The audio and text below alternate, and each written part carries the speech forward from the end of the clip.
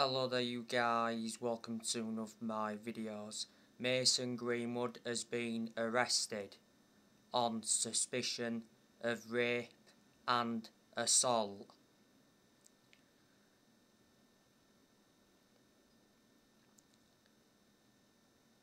Mason Greenwood has been suspended from Manchester United following allegations on social media.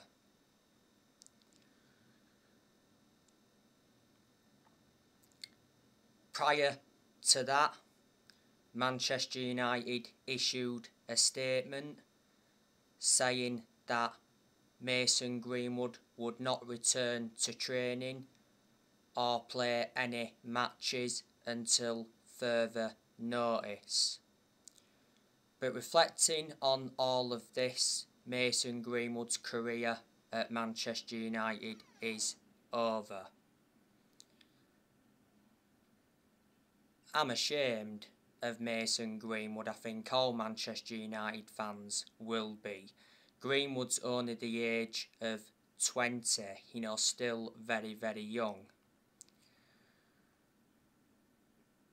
Mason Greenwood has been a Manchester United player since the age of 6. He made his senior debut for Man United back in 2019. And he's made 129 appearances for Manchester United. Greenwood has got a contract with Man United until June 2025. There's an option of a further year. So who is going to replace Mason Greenwood at Manchester United? Now I want to give you some news on Jesse Lingard. So apparently Jesse Lingard has agreed terms over a move to Newcastle. Newcastle are hopeful of finalising a deal for Jesse Lingard. Now Jesse Lingard's move to Newcastle looked to be dead in the water because of Manchester United's demands. Manchester United were demanding a 15 million loan fee. And earlier on in this window it said Jesse Lingard was keen on a loan move to Newcastle, but Manchester United would prefer to let him leave permanently this month. Lingard rejected an approach from Everton. I've been hearing that West Ham want to re-sign him. At the second half of last season, Lingard enjoyed a 4-month loan spell with West Ham and he made an impact. Lingard doesn't get in our team, but he has been part of the club for a long time. He risen up our academy in that. Lingard's out of contract at Manchester United in the summer. Manchester United have let quite a few players go out on loan in this January transfer window. Donny van de Beek has gone out on loan to Everton until the end of the season. I'm not sure if it's official yet. Everton are paying a loan fee and they will pay Donny van de Beek's full salary. But there is no option to buy, as Manchester United intend on keeping Donny van de Beek for next season. Donny van de Beek is Frank Lampard's first signing as Everton manager. Don't forget Crystal Palace wanted Donny van de Beek, they were in talks. But yeah, it's the right decision to loan Van de Beek out. He'll get a lot more opportunities at Everton. He didn't get enough opportunities at Manchester United. Manchester United got Donny van de Beek from Ajax. We got him for 40 million, with add-ons included. Manchester United paid 35 million up front. There's 5 million in add-ons. He's under contract to Man United till 2025. There's an option of a further year, and he's versatile. He can play in 3 different roles.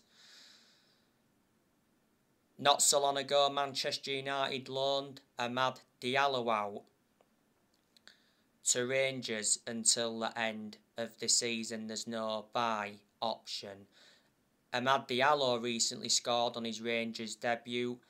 Earlier on in this window, Manchester United loaned Anthony Martial out to Sevilla until the end of the season.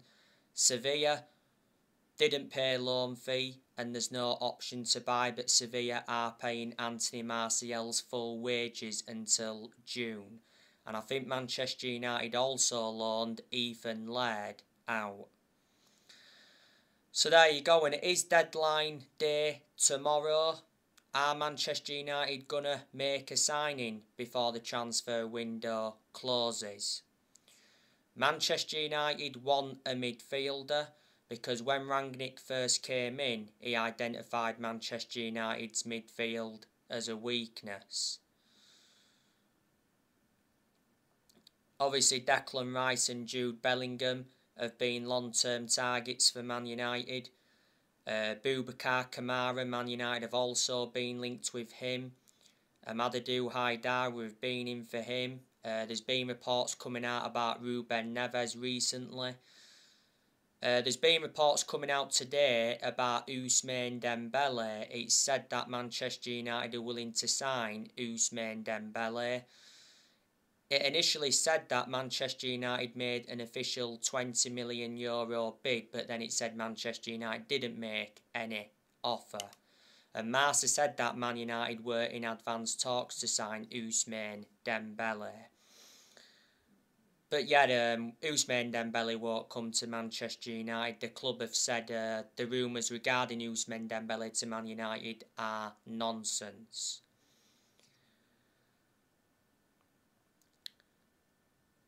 You know, Manchester United have got very, very good players. We've also got inconsistent players as well. You know, obviously we've got Edison Cavani. He's a good player, is Edison Cavani. Cavani came on in the game against West Ham the other week and he got the assist for Marcus Rashford's winning goal.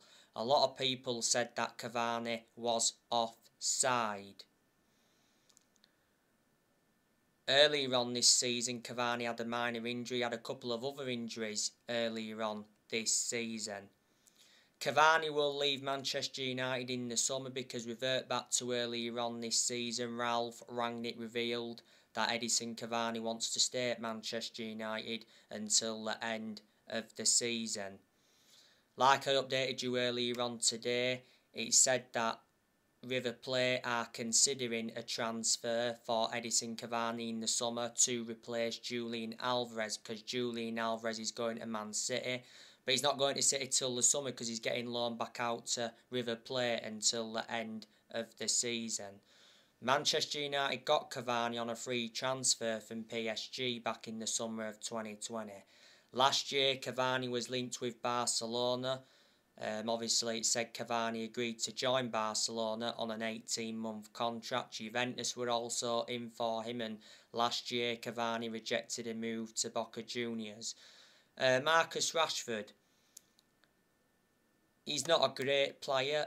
He has enjoyed a lot of poor games since he had that operation on his shoulder. And a lot of United fans, including me, have said that Rashford has not been the same player since he had that operation on his shoulder. But to Rashford's credit, he's found some form in the last couple of games because Rashford scored the winning goal against West Ham the other week. He scored in the 93rd minute of stoppage time.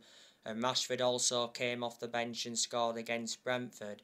Reflecting on that, that ended Marcus Rashford's 3-month goal drought. So Rashford's got 2 goals in his last 2 games. Marcus Rashford has nearly made 300 appearances in all competitions. His contract at Manchester United expires next year. Earlier on this season, it said Marcus Rashford was preparing to open contract talks with Manchester United. Marcus Rashford receives £200,000 a week. PSG are still in for him, by the way, and earlier on this season, Barcelona went in for him. Rashford has been part of the club for a long time. He came up our academy, he's been a United player since the age of 7, and he broke into our senior squad back in 2016.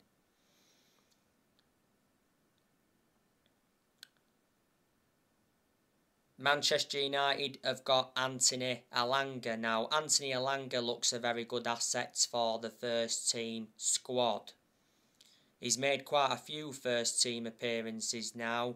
Elanga, of course, played against West Ham the other week. He played very, very well in that game. You know, he was skillful, he got into good positions, made some good runs. Elanga also played well in the 3-1 win against Brentford. He scored his first goal of the season in that game. He played very well in the 2-2 draw against Aston Villa earlier on this season, had a couple of chances in that game. Earlier on this season, I heard that Elanga could be going out on loan to a Championship club, but Rangnick wants to keep him.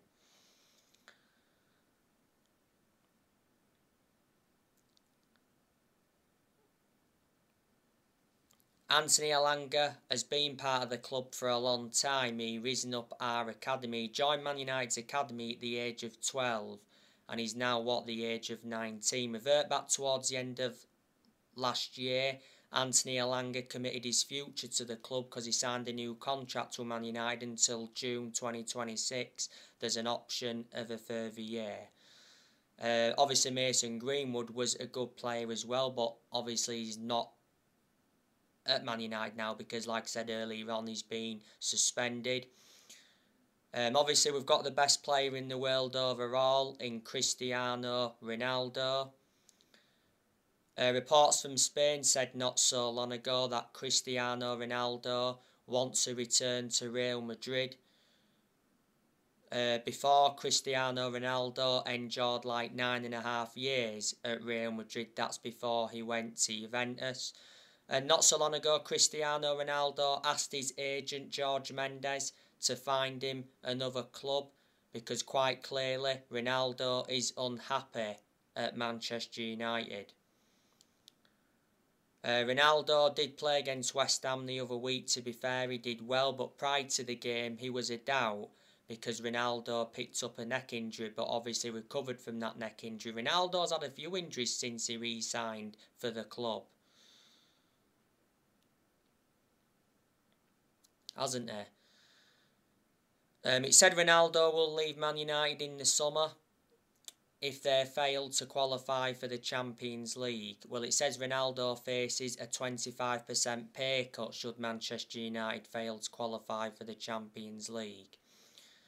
Don't forget Ronaldo was furious for being substituted against Brentford, but Ralph Rangnick defended his decision to substitute Ronaldo against Brentford.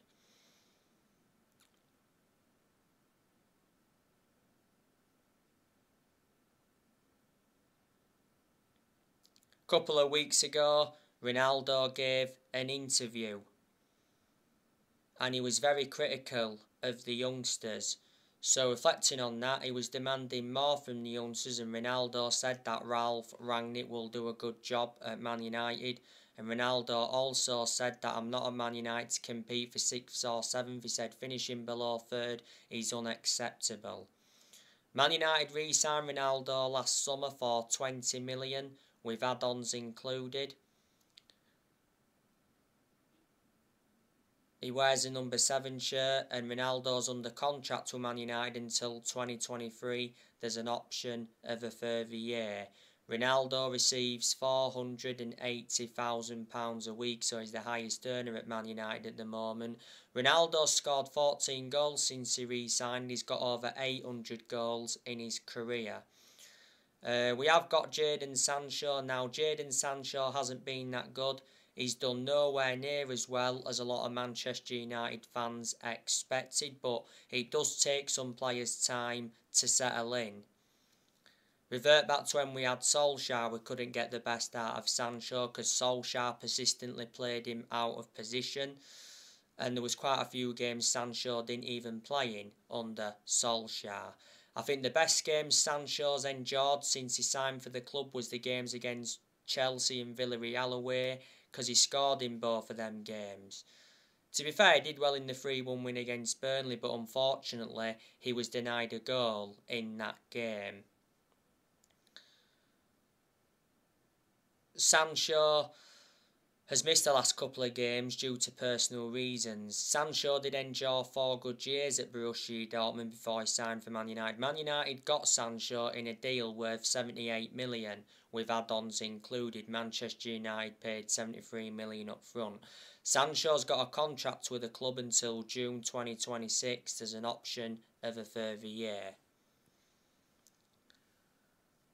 Man United have also got Juan Mata. Now, obviously Juan Mata lost his place in the team a while ago.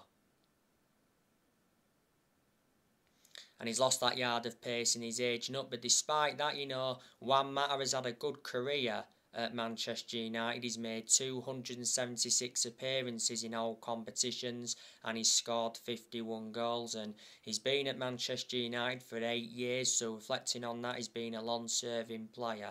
Manchester United got Mata from Chelsea back in 2014. Man United paid 37.1 million. Like I said, we've got Lingard. Not good enough, doesn't get in the team. Hopefully he can leave before this transfer window closes, but Man United still may have to wait until the summer to offload Lingard. We've got Paul Pogba. Paul Pogba's a good player. He's not only a good player, he's an imperative player as well. The good news is, from a Man United perspective, that Paul Pogba is set to return after this international break. Rangnick confirmed that earlier on this season. Pogba was out with injury for a while. I initially thought Pogba was going to be leaving, but now there's been a U-turn, like I've updated you already. It said Paul Pogba is willing to stay at Manchester United as long as Ralph Rangnick is manager next season. Pogba has been impressed with Ralph Rangnick since his arrival. Pogba's open to signing a new contract. Pogba's out of contract at Man United in the summer. Revert back to the other month, the Sun said that Manchester United offered Paul Pogba a new £500,000 a week contract. That would have made Pogba the highest paid player in Premier League history, but Pogba actually came out and denied that he'd been offered that contract. This season is Pogba's 6th season at Manchester United since he re-signed. He's won 3 trophies at the club so far. He's played 212 times and he's scored 38 times. Manchester United paid £89 million for Pogba, so reflecting on that, is our most expensive signing at the moment.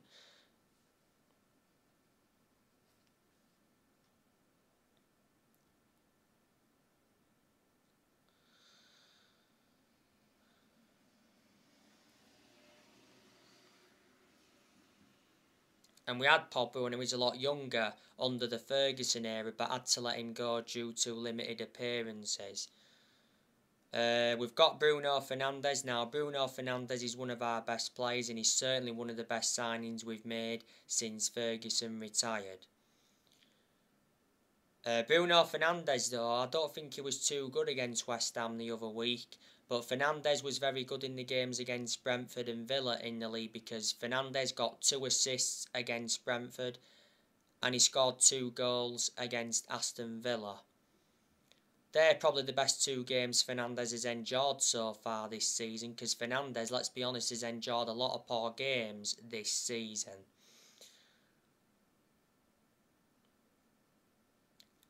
Earlier on this season, The Athletic said that Bruno Fernandes rejected a contract from Manchester United. Bruno Fernandes' contract talks are postponed until the summer, having turned down an offer last year. It says Bruno Fernandes wants similar money to the top earners at the club. Fernandes receives £100,000 a week at the moment. He's under contract with Man United until 2025. There's an option of a further 12 months. Fernandes has been a Manchester United player for 2 years. Got him from Sporting Lisbon back in January 2020. We also have Fred. I don't think Fred is good enough to represent the club. But Fred has had his good games this season, don't get me wrong. But he's had a lot of poor games as well. Manchester United got Fred a few years ago from Shakhtar Donetsk, got him for £50 million. Man United have also got Scott McTominay. To be honest with you, he's been our best performer under Rangnick. McTominay weren't great against West Ham the other week, but he played very well in the game against Brentford. He was involved in the build-up to 2 of the goals against Brentford. He played very well in the cup game against Villa as well, got man of the match. He only scored the only goal of that game against Villa. It was a header.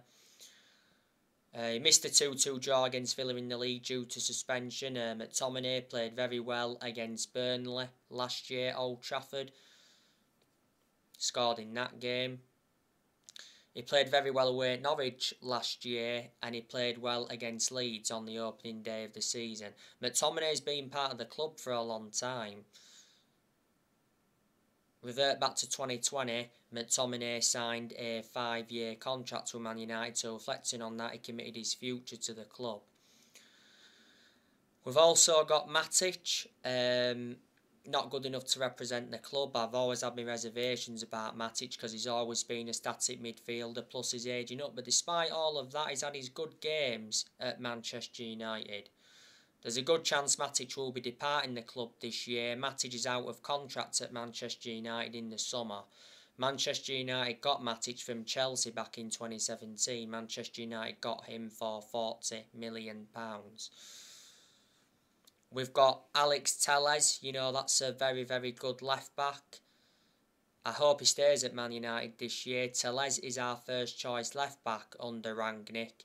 Telles played well against West Ham the other week. He was very energetic, very creative. He weren't too good against Brentford, but in the game against Brentford, he still put some dangerous crosses into the box.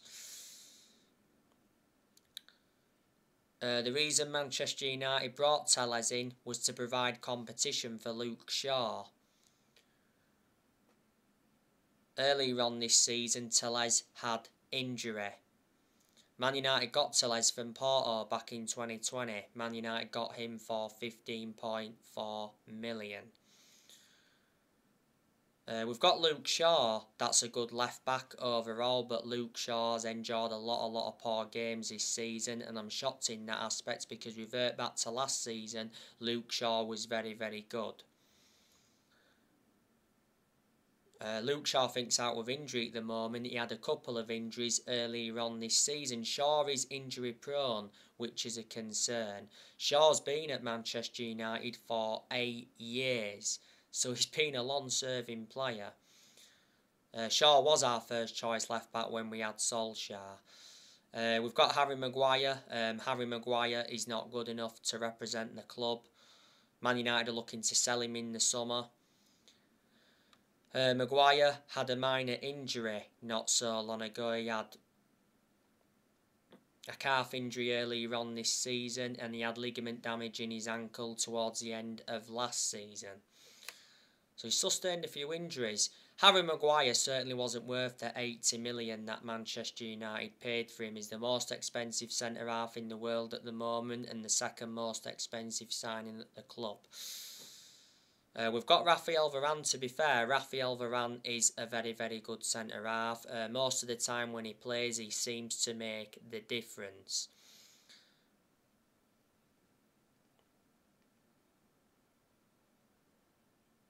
Doesn't he? I thought Varane played very well against West Ham the other week, and he played well in the game against Brentford. They're probably the best 2 games he's endured since he come back from that hamstring injury. Varane's had 2 injuries since he signed for the club. Varane is regarded as one of the best centre-halves in the world. He's highly experienced and he's got a good pedigree behind him. Look at the amount of trophies he won at Real Madrid. Manchester United got Varane for £41 million with add-ons included. He's got a contract with Man United until 2025. There's an option of a further year. We've got Phil Jones. Phil Jones doesn't get in the team, does he? He played in the game against Wolves at Old Trafford earlier on this season because Maguire picked up an injury. Jones was our best player against Wolves at Old Trafford. That was his first Premier League appearance since January 2020. Jones is leaving Man United, by the way. Reports in France have said that Jones is set to join Bordeaux on loan until the end of the season. It said Phil Jones talks are at final stages. Did you know that Phil Jones is only the outfield player that's still with us from the Ferguson era? This season is his 11th season at Man United, so reflecting on that, he's been a very long-serving player. At one point, he was out with a knee injury for a while. His contract at Man United expires next year. We've got Eric Bailly. You know, he's also a very good centre-half, but Bailly's injury-prone, which is a concern. He doesn't get in the team much. Bailly's been at the African Cup of Nations. The last game he played for Manchester United was the game against Burnley last year, but he came off injured in that one. Revert back to earlier on in this window, Damasio said that Bailly agreed to join AC Milan on loan. Back in April last year, Bailly signed a new contract with Man United until 2024, didn't he? Been at Man United since 2016, got him from Villarreal. Manchester United paid 30 million for him. We've also got Victor Lindelof. He's not good enough to represent the club. We need to consider offloading him this year. Lindelof has played a lot of games alongside Maguire. He's played some games alongside Varane, and he's played games alongside Bailly. Lindelof missed the game against West Ham due to personal reasons. If you do remember rightly, Lindelof's house got robbed. Lindelof's under contract with Man United till 2024. Man United got Lindelof from Benfica back in 2017, paid £31 million for him. We've got Diego Dalot. He's our first choice right back under Rangnick. He's been impressive this season, especially under Rangnick. He's been subjected to transfer speculation before. Don't forget last season Dalot had a loan spell with AC Milan, so reflecting on that, he gained some experience. Man United got Dalot from Porto for £19 million, brought him in under the Jose Mourinho era. Dalot's contract at Man United expires next year. And Wan-Bissaka, he's not good enough to represent the club. Man United are looking to sell him in the summer.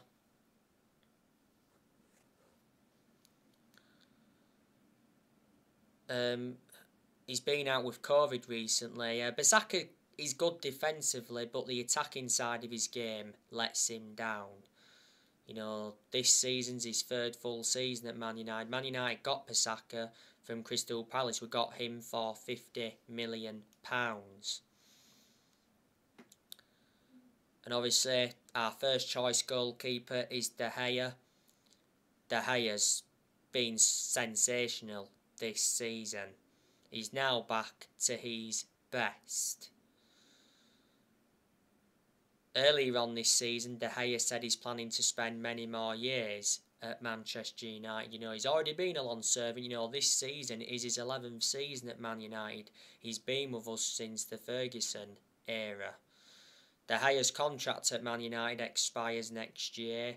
De Gea receives £375,000 per week.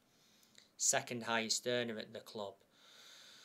De Gea has won everything domestically at the football club, and he's made over 500 appearances for Man United in all competitions.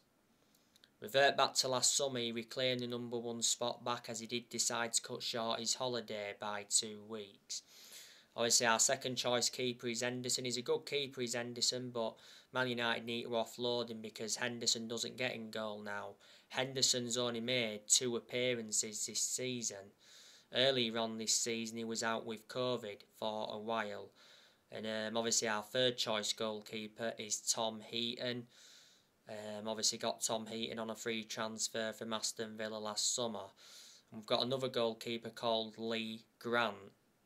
As far as I know, he's only made 1 appearance.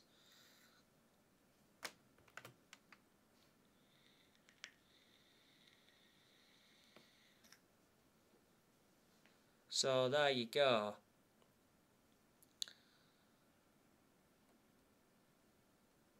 Ralph Rangnick has been Manchester United's interim manager for almost 2 months. He's had 5 wins from 8 league games so far, and he's only lost 1 game. Rangnick has managed 10 games in all competitions, and he has progressed Manchester United to the 4th round of the FA Cup. Man United play Middlesbrough in the 4th round of the FA Cup. Earlier on this week, it said Manchester United put their search for a new manager on hold after being impressed by Ralph Rangnick since he took charge in December. So Man United are considering offering Rangnick the job on a permanent basis. You know, Rangnick is our interim manager till the end of the season, and it did initially say that Rangnick would continue in a consultancy role for a further 2 years. There's been good performances under Rangnick, there's also been poor performances as well.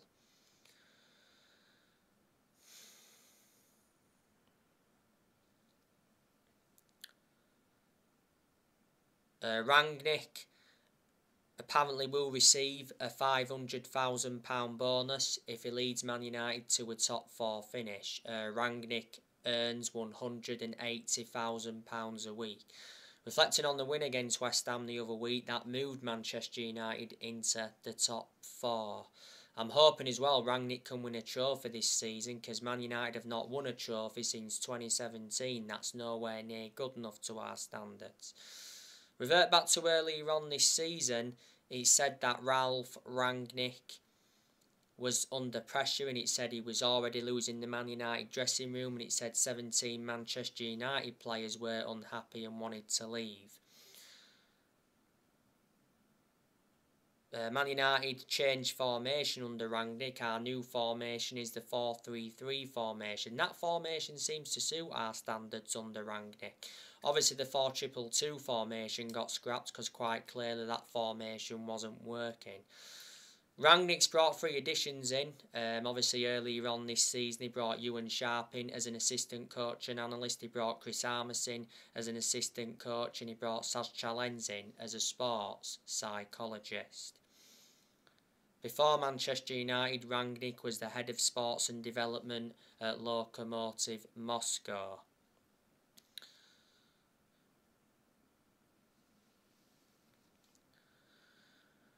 Manchester United have sacked 4 permanent managers since Fergie retired. You know, we sacked David Moyes, Louis van Gaal, Jose Mourinho, and last year Manchester United sacked Ole Gunnar Solskjaer. So Man United are looking for the 5th permanent manager since Ferguson. So anyway guys, I'll be on with more videos tomorrow. Drop your comments, likes below on the channel if you do. Consider subscribe as always, and take care. God bless. See you all again soon.